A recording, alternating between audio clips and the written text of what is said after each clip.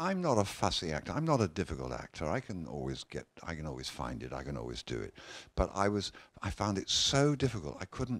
Actually couldn't act. And I sort of fell apart a bit.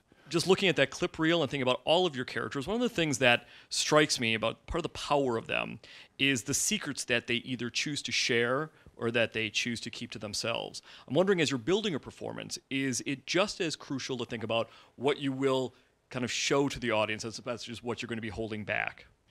Yeah, I've always thought of characters in some respects as like a sort of advent calendar, which you have here, don't you? With all those little closed windows which you're allowed to open one every day and see the life within a house. And I prefer to do that, to keep the audience looking forward to the next moment where they might learn something else or they might not. After all, we don't, most of us anyway, wear our hearts on our sleeves. We keep things covered for those who are very special. And I think by doing that, by having that approach to a performance, it makes the audience more interested. And I think it's truer to life. What's your earliest memory of acting? When I was at prep school, which in England lasts from 7 till 13, I played, I think when I must have been about 12, in a Moor's Mystery. And I played a sort of Agatha Christie type detective who was a lady.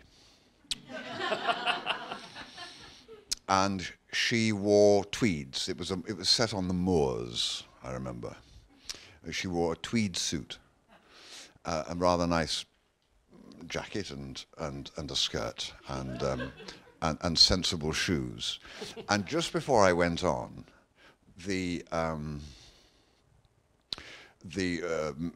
director, the mistress who was directing the play, said to me, "Don't forget to adjust your skirt before you sit down, or when you sit down." And I'd seen the older boys, and I was very envious of them, because we wore shorts.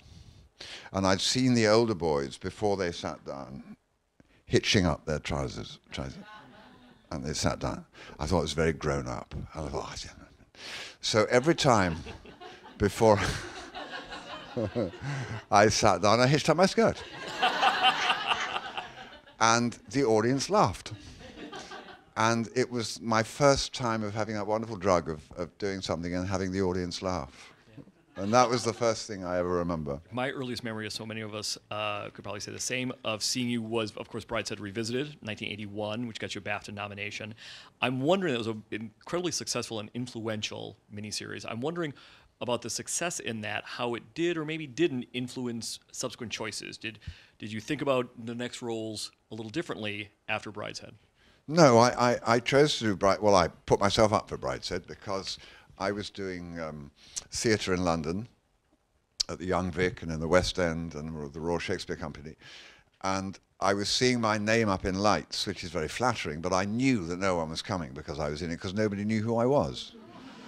And I thought, I have to address this.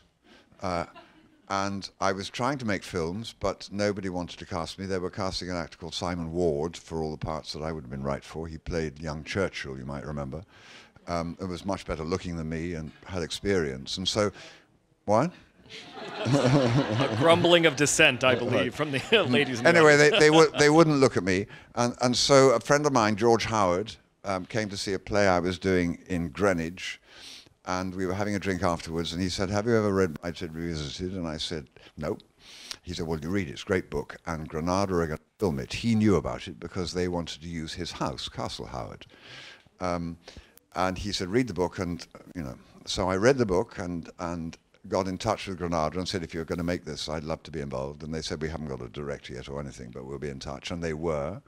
And they asked me to play Sebastian. And I said no. By then I'd fallen in love with Charles, who I thought was the quintessential Englishman, and I thought I could play him better than any other actor I could think of, whereas I could think of a lot of actors who could play Sebastian. I felt Charles needed an actor who would be self-effacing.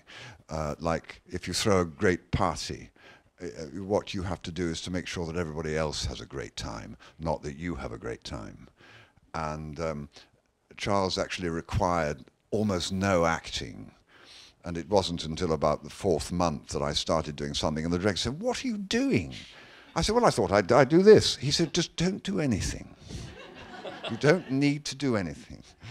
And so we made that, and there was a complication because there was a strike, and I had already committed to Carol Rice and said that if you can persuade Hollywood to let this unknown Englishman play in your film, I'll be there. And I said, "But I suspect you're going to need a star."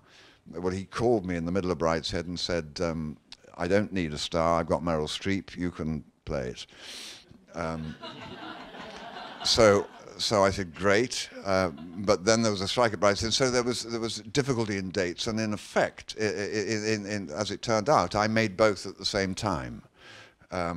We had a layoff from Brideshead of 4 months while I went away and did The French Lieutenant's Woman, and then had a break in the middle of The French Lieutenant's Woman because I had to go back. We had booked Hertford College to do the Oxford stuff, and that couldn't be shifted.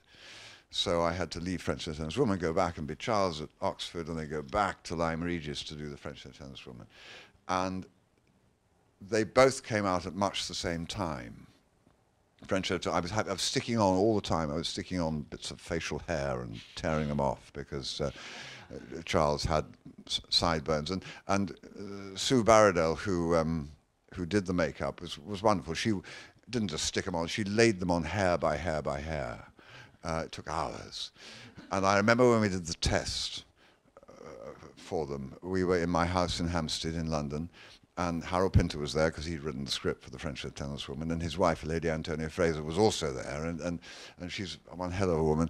And she came up to me at one point when they were on, and she looked at it and she said, "Oh," she said, "that's so good. Did they take the hair from other parts of your body?" Talked about Secret Keepers a couple of moments ago, which brings to mind Damage and Waterland and M. Butterfly, Lolita, all amazing performances.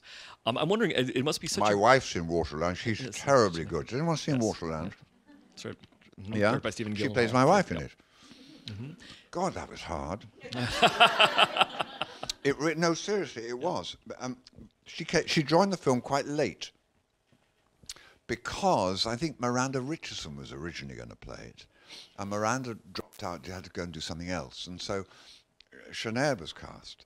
And the director, Stephen Gyllenhaal, Jake Gyllenhaal's dad, Stephen said, "Well, I want you to stay in separate hotels." I said, "Well, that's fine." So we did. But the first scene we had to do was when I discover her. For those of you who haven't seen the film, this is boring, but see it because it's actually quite good.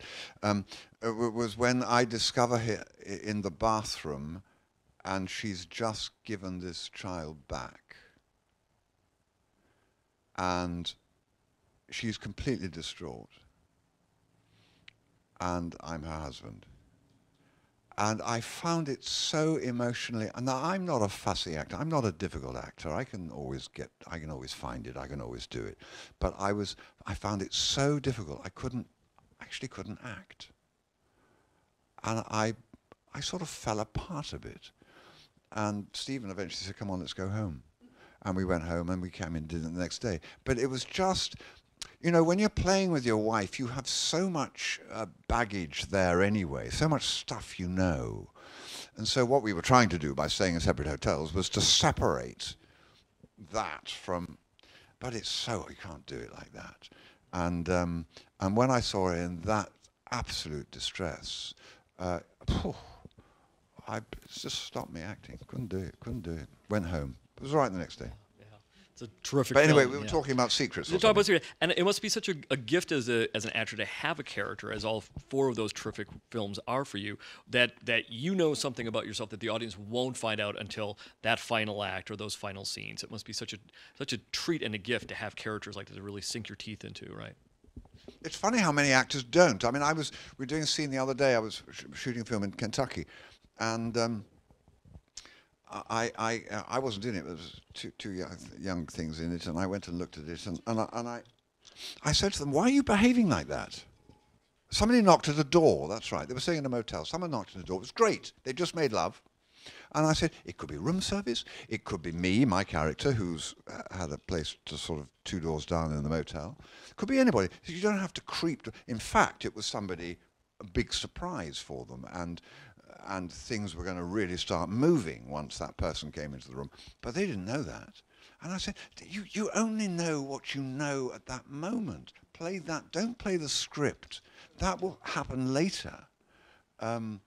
You know, play moment to moment to moment, and the reality of that, and they changed, and it was a lot better, the scene, I have to say. You know, he went to the door like a normal person, sort of going to the person who was door as if he was going to see Dracula on the other side of it. Or whatever. So secrets, yeah, it's great to have secrets as a character. It's great to carry secrets. I mean, I love enigmas. I know a lot of people, and I know none of them completely. They always, however, I mean, I love getting to know people. That's why I love deep relationships, and the joy of that is unpeeling, is getting to know them more and more and more. But they always, part of them remains an enigma. Part of everybody else to me is an enigma, and therefore I try to play characters that have that enigmatic quality. I just think it's sort of real to life. And great writers, of course, provide that. Not only enigma, but inconsistency, which is another thing I love in characters. Shakespeare's brilliant at. People behave inconsistently. We all do. And a lot of poor writers write consistent characters and say things like, oh, he wouldn't do that. And actors, I sometimes hear in rehearsals, say, oh, he wouldn't do that. And you think, what do you mean he wouldn't do that? People do anything. Yeah. You know, and if he does that, then that makes him a slightly different person because he's done that. So the line through a character needn't be smooth. It's jagged. We all behave oddly at times. Find the reason, find the reason.